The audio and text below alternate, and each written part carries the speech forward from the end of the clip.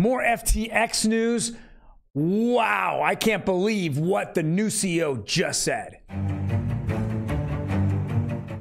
That story about a gold-backed stablecoin, and are you rushing to XRP Classic? I don't know. Next on OG Crypto and NFTs, welcome everyone. My name is Troy, and along with my producer Emi, we're going to go over the latest news in digital assets and non-fungible tokens, or NFTs. Now, before we jump into it, do me a favor, hit that subscribe button. Boom, boom, boom. There it is. Or that subscribe finger. We're going to give you the best 5 to 10 minutes in crypto on a daily basis. Now, before we jump into any of this, I want to have a little quick discussion with our producer, Emi. Hi, Emi. Hi. How are you doing? I'm good. All right. Everything that glitters is gold, isn't it? Sometimes. Yeah, sometimes. Let me ask you a question. Okay. Would you buy a gold-backed stablecoin? Maybe so. Maybe so. Well, wait. I mean, I have some unicorns. You have some. Oh, that's your little thing with Rosie Rios. Very interesting. Yeah. So, well, let me go jump back into the news here. I wanted to see if she was a gold digger. Iran and Russia want to issue a new stable backed by gold. Now, obviously gold fluctuates. It's traded all over the world. It's paper traded on the exchange here, stock exchange. So with all that being said, we're not sure exactly how they're going to make it a stable coin. Now, there's many people that have predicted this year that gold, which now currently trades right, a tick above 1,900 an ounce, it's going to hit 3, 4, maybe even 5,000 ounces. And people are talking about it also becoming stable, meaning it jumps up so much that it becomes stable there for a while. Now, the accumulation of central banks all over the world, especially Russia and China, has been enormous. Now, Iran has jumped into that. Egypt jumped into it. Everybody who's trying to get off the dollar, moving the dollar to buy things, is jumping into gold. And the word on the street, Russian street, Chinese street, is that they're going to utilize that they're going to back it by a CBDC, or central bank digital currency. Will be backed by gold or something. It won't just be like the US dollar that can be printed forever and you're just printing yourself into oblivion, and then you have a debt. It just becomes debt paper. It becomes useless toilet paper debt. That's all really the US dollar really is.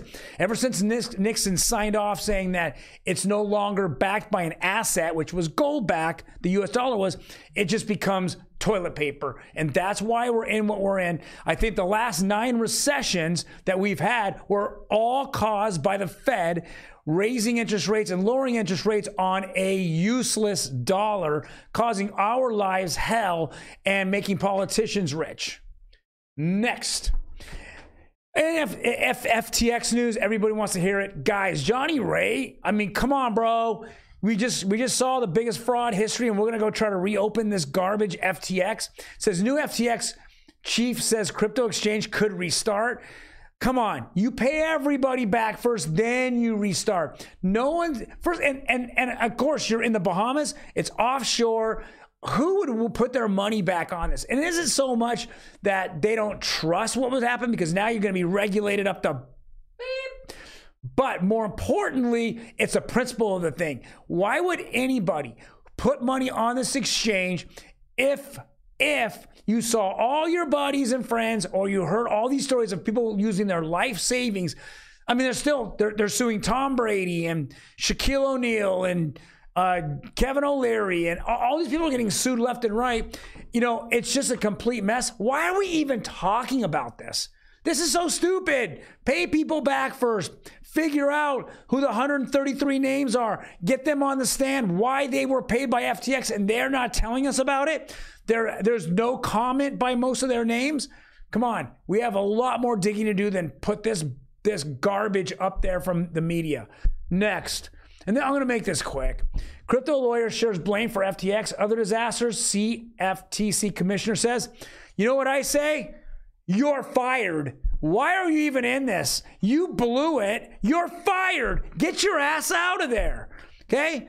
I mean, if you couldn't do your job, then let's go find someone else who can do your job. Gary Gensler, you're fired.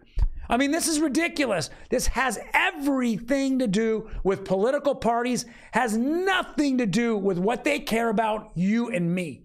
If you vote blue, you vote red. They only care about blue or red. They don't care about who voted for them. It's very obvious. For all the people who voted for Team Blue, you have 80,000 IRS agents with billions of dollars behind them to go sue you into oblivion. That's exactly what the blue team did. Now, here's more of the blue team letting all the fraud get by and then slow playing this. People should be in jail right now before they ever get to the point. I mean, why did I put her in jail? I mean, she blew it. She blew it and cost people their livelihoods, all their money. Her and Gary Eggboy Gensler. Next. Very controversial. XRP Classic. Looks like, I'm not sure who came up with this coin. This guy is way promoting it. Jack the Rippler.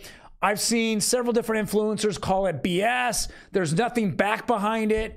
I don't know myself. Is it a scam? Is it not a scam? Personally, why would I put any money in XRP Classic, which is a completely made-up coin that has nothing to do with Ripple, versus me putting money in XRP that has a potential someday to be worth hundreds, maybe thousands of dollars, versus a meme coin. It's a friggin' meme coin, okay? Again, Bonk was what, 2 weeks ago, 3 weeks ago on Solana.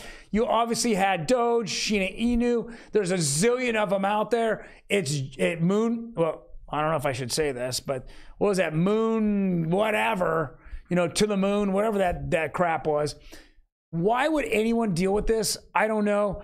I'm going to say, nope, I don't want nothing to do with it.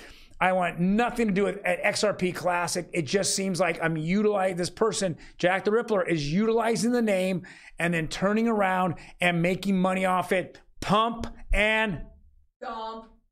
Let's go on to our NFT news. Guys, let me bring on the lovely producer, Emi. I'm back.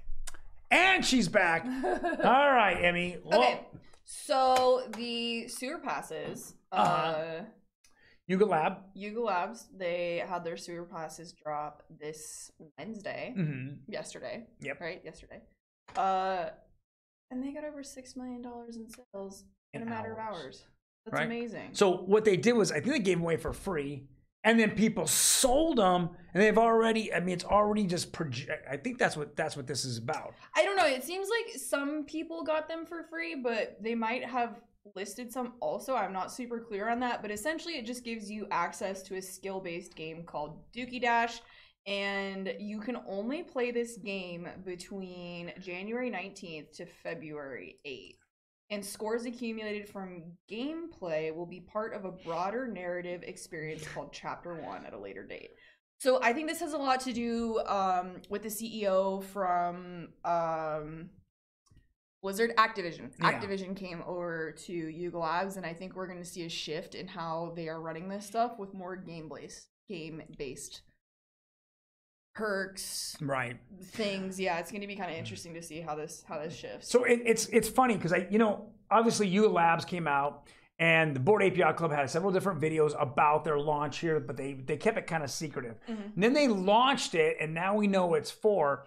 I have a feeling that this game is being downplayed. It's more of a gamers thing. So a lot of the collectors who are not gamers won't even think about this. But I think somewhere down the road, this is going to be something, right? Like it leads up to points, and then points go to Chapter 2. And the more points you have, you get better NFTs or whatever. And people are going to go, oh, I should have played this game a lot more, right? Possibly, and so that's my thing that happens here. I'm a tier 1er. I didn't want to go spend 8 ETH to get a tier 2 pass, which is kind of crazy to me. But again, how many people have Bored Apes that are just not, they're just not involved in the community that aren't going to pick this up. Actually, the dad at the liquor store whose Bored Ape you want to buy, that's exactly what he said. He was thinking about selling his Bored Ape because he knows they're going towards gaming and he's just not into it. Right. So it's going to be interesting to see the longtime holders who have no interest in gaming, like if they decide to keep their ape or get rid of it, or maybe we'll see an influx of them on on OpenSea. I don't know, but it's definitely going to be a shift, and I am curious to see how Yuga Labs deals with the pros and the cons of it. So Right. All right, next. So L'Oreal is the parent company of NYX, NYX Makeup, and they are launching a DAO via Ethereum NFTs to redefine beauty. Apparently, NYX wants to create a crypto-savvy community of aesthetic enthusiasts. I don't know. It sounds a lot like a lot of branding to me. They have a really cool video. I'll play just a segment of it for you guys.